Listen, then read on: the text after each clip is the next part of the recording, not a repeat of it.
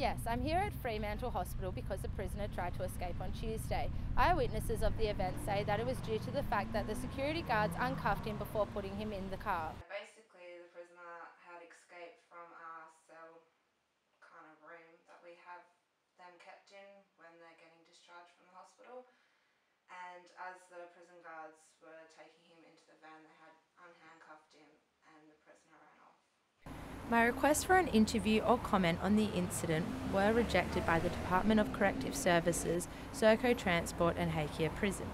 However, John Embry from Perth Watch House was willing to explain the protocol for the transport of prisoners to and from hospital. Once they're being discharged, just prior to leaving their room, we will cuff them.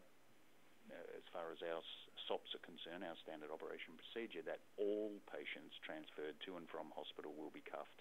The patient is discharged, there'll always be two officers and there'll always be our vehicle parked out the front. However, the security are unwilling to comment on the event or the protocol of prisoners whilst in the care of the hospital. This poses the question, was the attempted escape an accident or an intention, as uncuffing the prisoner was not at all following the general protocol of transportation of prisoners to and from hospital.